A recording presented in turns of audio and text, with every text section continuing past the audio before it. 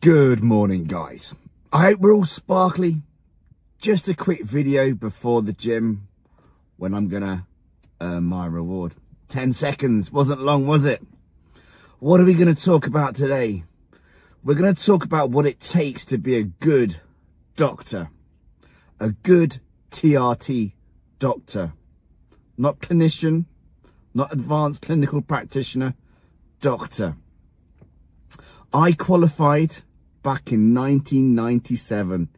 Yes, before some of you were even born. A little twinkle in your dad's eyes. No, I've been a doctor for a long time. I've practiced evidence-based medicine. I worked within the NHS for 20 plus years. I then decided I can't keep doing this. I can't keep being a cog in a broken machine. I can't be pulled both ways. I have to act in the best interests of my patients. I have to be able to go to sleep and go, I've done a good job. Prior to becoming a TRT doctor, I was a GP because I got disillusioned with surgery. I was treating the condition, not the person. So I wanted to adopt a more holistic approach to patient care. So GP land, yes, cradle to grave, wonderful, finally, I found my place. No, disappointingly not. It became a tick box exercise.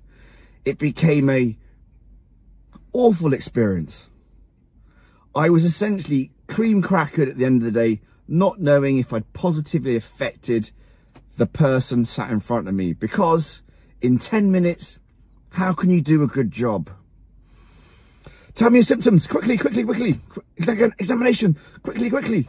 Here are the options. No, okay, listen. I have an hour and a half for my new patient TRT consultations.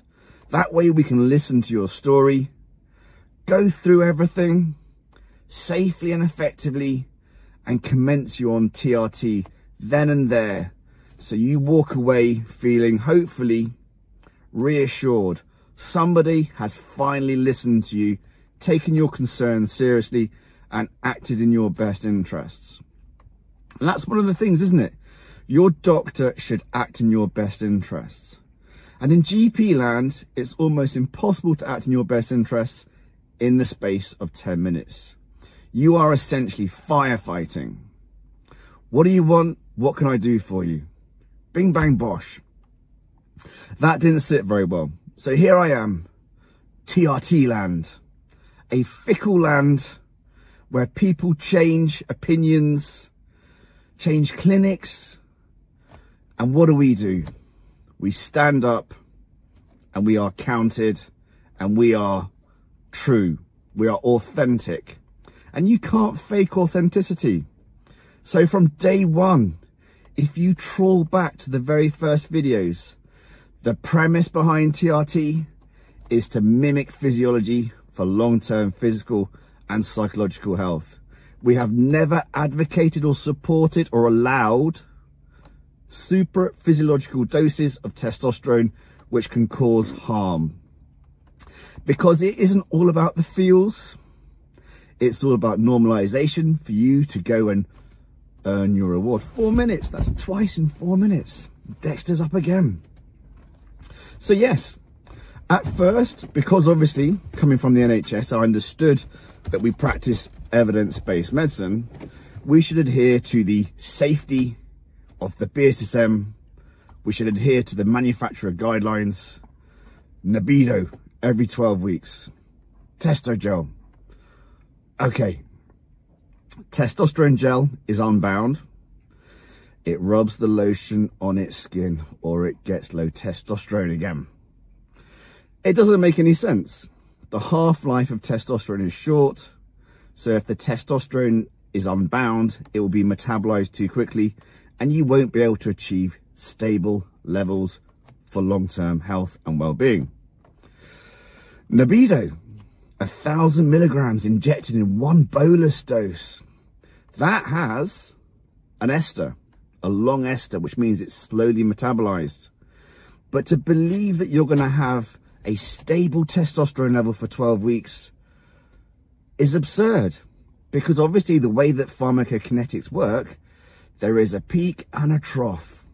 And if it takes 5 half-lives to achieve stability, you're going to be waiting months just to see if you can attain healthy levels. And then what are you going to do? Yeah, you're going to have to adjust the dose and wait months. What are you going to do with side effects? Because it's a long-acting ester. It doesn't make any sense, does it? So we did trial that out, believing that obviously we were acting in the best interests of our patients. But ultimately, when we were testing levels in a trough, unfortunately, they were pretty much down to where they were pre-treatment. So people felt good, then they felt worse. And what is it? Do no harm. So then we moved to more of an American model. The short-acting esters, enanthate and cypionate, at intervals shorter than the advised manufacturer recommendations. So twice weekly. We had better success. But still, there were some patients that did not feel good. And why was that?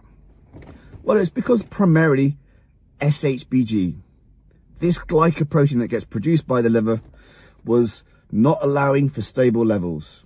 If you have a low SHBG, again, the testosterone has nothing to bind to once the ester's been cleaved from the suspension, and you again have a trough.